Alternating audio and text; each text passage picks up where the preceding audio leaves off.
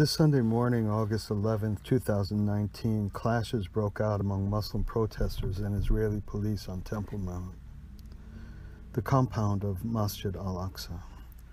This happened in relation to the confluence of holy days among Muslims and Jews, Eid al-Adha for Muslims, commemorating the end of the annual Hajj pilgrimage, and Tisha B'Av, the Jewish fast day when Jews mourn the destruction of the temple, one of which stood on the current site of Masjid Al Aqua.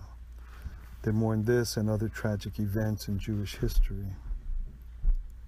At least 61 Muslim worshippers were injured and at least 4 police officers wounded at the time of the update.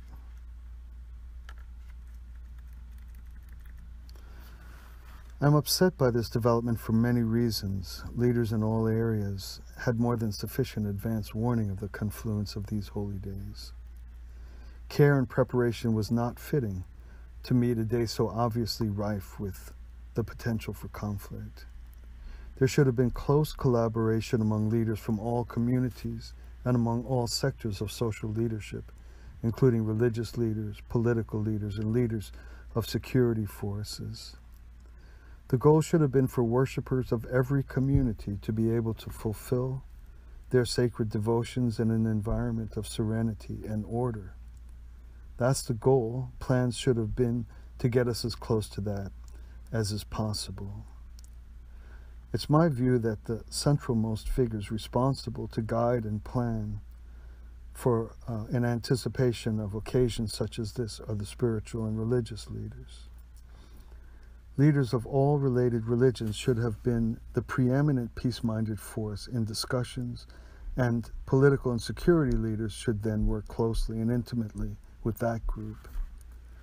There is no excuse for any religious leader to perpetrate any spirit of hostility, which is exactly what in fact happened. This is a disgrace. It's a black mark on religion, religious life, and religious practice. Political leaders should properly have the opportunity to work in close consultation and be guided by religious leaders who could explain to them the subtle sensitivities of their respective communities. But in the absence of spiritual leaders who are harmonized across the boundaries of traditions, political and security leaders are left with no help or insight, no one to turn to. This is what's angering. Enlightened and peace-oriented spiritual leaders should be in constant collaboration to forge designs for harmonious co-living and mutual support for each other's believers. These permanently engaged multi-religious leadership groups would naturally be all over a holy day like this. Preparations would be as normal and as plain and obvious as putting a banister on a steep staircase. The need is obvious. But the problem is that people who should lead in the ideal and the natural common sense for peace are too busy perpetrating sectarianism and narrow parochial perversions of what should rather be gleaming and elegant beauty of religious and spiritual life. A multi-religious leadership group has all the resources necessary to envision how best to help religious believers have a good experience when holy days happen to hit at the same time in such a delicate place. If such groups existed, politicians would not avoid involving and engaging spiritual leaders in social and civic affairs. I'm not offering facile and naive recommendations in response to this clash. Of course, this rare confluence of holy days, Tisha B'Av and Eid al-Adha, seem almost custom-built to cause an eruption and clash in such an unusual place as Temple Mount and Masjid Al Aqua. The occasion unfolds in possibly the single most complex and intractable historical reality in our world today. Ultimately, the roots of these long-standing problems will need to be addressed. But this does not mean that creative engagement and constructive solution-seeking is not possible for discrete occasions such as today. If conscientious experts in the mission of religious and spiritual leadership dedicated themselves in a focused and sustained ways to analyze systematically and recommend long-term solutions to the challenges unique to the Holy Land, especially Jerusalem, they naturally would anticipate calendar realities such as today, and could prayerfully and practically provide intuitive and insightful preparations and plans with elegant contingencies in place. Then, not only could they guide and offer recommendations to political and security leaders, but also for proper messaging among their lower local imams, rabbis, and other religious leaders in their respective traditions. For those not familiar with the subtleties and complex labyrinth of sensitivities surrounding what the Jews call Temple Mount and Muslims call Masjid Al Aqua, a huge issue has to do with the right of non-Muslims to visit this sacred area of the masjid. Sadly, sensitivity is wildly intensified if the visiting group or individuals in question are Jews. This traces back to Israel-Palestinian issues, so-called occupation issues, and so forth. It is strongly possible that the heightened sensitivity to Jews is more politically driven than religious, and pertains in the minds of many to what they call the occupation of Palestine. This precise area where Masjid Al Aqua sits just atop the western wall, the sacred prayer space of Jews, is the white-hot center of this political and historical clash. It is actually a testament to good that fragile peace obtains in this vicinity the vast percentage of time. There need never be the kind of clash that we saw this morning. Genuine spiritual and religious people and leaders should be the ones most naturally in tune with the religious and spiritual needs of our brothers and sisters from traditions different from our own. Theoretically, faithful and practical Muslims should be way ahead in her ability to understand Jewish life and needs, ahead of even the best person who has no religion in their lives. It should not be even a tiny bit difficult for any religious person to understand that the believers in other traditions are sensitive about their places of worship.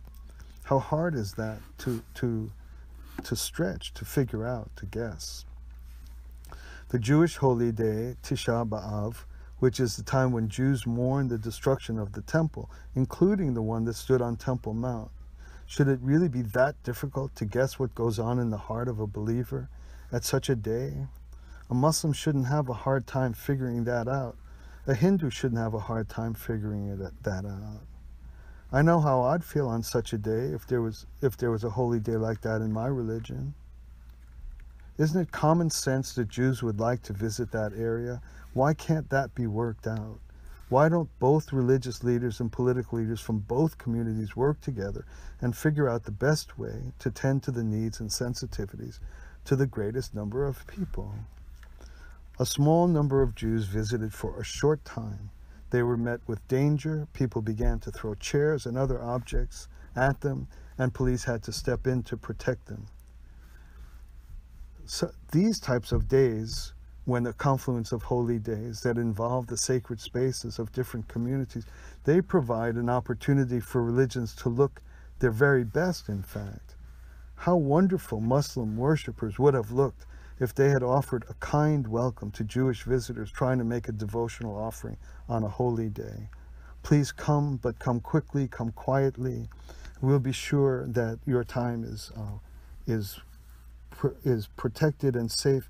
And please come only just for a few minutes. We have a very big holy day of our own we're celebrating. If everyone was looking for a way and a plan could have been devised, leaders could then guide their respective constituents. Jewish visitors could be educated about how best to behave and understand and honor those who welcomed them and honor how the space is being used now. Muslims could learn about the heart of a Jew as she ponders her own history and why such a day of commemoration is needed in her life. Police could learn about both communities. The ideal of generosity and hospitality is paramount in Muslim life and culture. It's exceptional. There's much in the teaching about genteel embrace and the ideals of dialogue and conversation with non-Muslim believers. How beautiful would it be if we can see the day when worshipers of all religions look upon one another as fellow travelers and are naturally, if not especially sensitive to the religious needs and experiences of believers from other traditions. If I learned that there was a Muslim holy day and that there was no place for Muslims around to offer their prayers and devotions, I would hope that my simple and normal reaction would be to open up my church or my house or my temple. Doesn't this seem like what one would normally do, or that would be normal religious behavior or a religious thing to do? My hope would be that as a Jew or a Hindu or a Christian, I'd be knocking people over trying to get people to come pray in my church or my house or my temple. What possible other way is there to practice my religion? Then when the worshipers leaving my mosque or my temple, wouldn't they say thanks? Wouldn't they be grateful? Wouldn't this be a time of intimacy, of harmony? Please be sure to come pray with us if you ever need, they might say as they left. I'm not being simplistic in this recommendation and this call for religious leaders to teach in this way.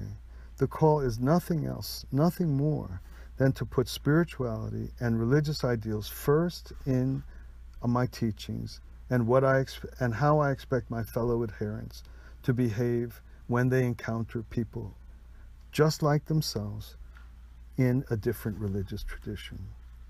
All leaders in Israel and Jerusalem should have been working together for months in anticipation of these two particular holy days of today. They should have had as their goal for as many people as possible to be able to offer their sacred devotions in the optimum and in a serene and welcoming environment. Once this is the goal, led primarily by a consortium of enlightened religious leaders from multiple traditions, then the next step is for politicians, security forces, and others to try to see to meet the practical challenges and difficulties of trying to get as close to that outcome as possible. Get as close as we can, try our best, apologize where we fall short, and try to do better next time. Now there was trouble this morning. I pray that this will pass quickly, that it won't take root, and nothing will escalate from this. I pray for any who were hurt and injured, and I pray that from now we can work more conscientiously and sincerely and in a mind and attitude of minimal common sense and decency, care and generosity and hospitality toward all, even those who are strongly and completely different from me. This is not a complicated matter. May there be peace in Jerusalem and among my brothers and sisters, among Muslims and Jews, and the world over. Thank you for listening.